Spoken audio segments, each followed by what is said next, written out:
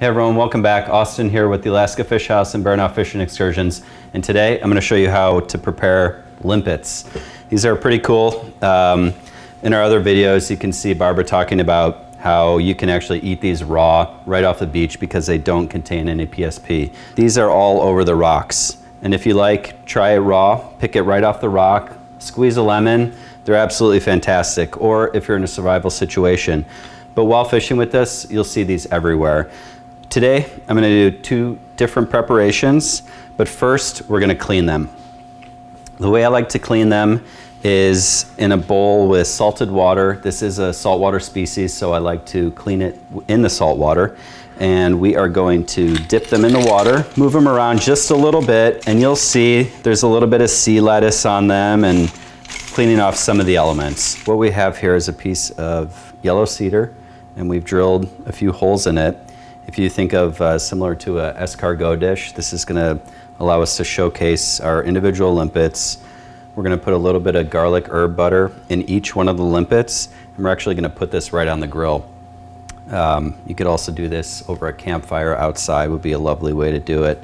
To start, we'll place each limpet in the holes that we've created. The holes are going to allow the heat to come through as well from the bottom. If we just drilled divots in this plate, we wouldn't be getting that direct heat from the grill. So it helps not only to hold them, but also to cook underneath the shell, which is going to help release that limpet from the shell and make it very easy to eat. So I have a room temp garlic herb butter here, and I'm just gonna, there's no really clean way to do this. Get a little dollop of the butter on each of these guys. If you like, you can also take these out of the shell first, and you can actually shuck them out like an oyster. Remove any unwanted parts of the limpet, and you can actually put the butter below as well. But this seems to work out really well for us. All right, so we have our grill hot, and we're gonna place this piece of cedar directly on our grill. We can put a lid over it. In this case, it's a hotel pan, and that's gonna help the cooking process, but it's also going to help almost lightly smoke the limpets where that cedar is burning from the bottom of the grill, and our lid is gonna capture that smoke, and it's gonna present a whole new flavor profile of the limpet, almost like you're out at the campfire at the beach. So these guys are ready to go. We're gonna take this off. Again, if you wanna serve this with a crusty, rustic baguette, whatever you like, these are ready to go. So let's taste. These are wonderful. You get a light smoke from the cedar. The butter, fresh herbs, garlic just enhance these limpets so nicely.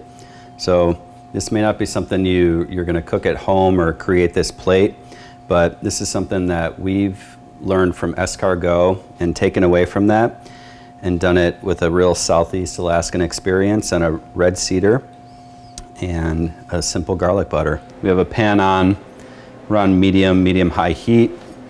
We're gonna add a little bit of olive oil and a touch of butter. And we're gonna get our shallot going in there. We're gonna add our limpets. Right when we add them, we're gonna deglaze with a little bit of white wine and let those steam. If you like, you can take a pan, put it on top to steam. These are literally gonna take 30 to 45 seconds to cook. So the limpets are fully cooked. I've turned off the heat. I'm gonna add a little bit of cold butter,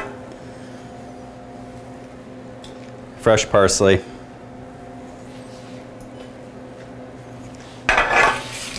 and we're gonna emulsify that all together. I haven't seasoned these at all. They could use, if you like, a pinch of salt, a little bit of cracked black pepper, but these, just the saltiness of the ocean comes out naturally. It's a really nice way to eat these. We're gonna gently place those in. A lot of them have come out of the shell, which is totally okay. The shells really look cool and add to the dish, so we'll keep them in there. We're just gonna get in there. It's nice, you can actually use these shells, get some of the broth, eat it right out of the shell. They're wonderful. They taste, it almost tastes like a escargot, a snail. It tastes like the ocean, obviously. Almost a minerally, briny taste as well. Something that you would get out of different flavors of an oyster even. The texture is really soft and a slight chew on the meat of the limpet.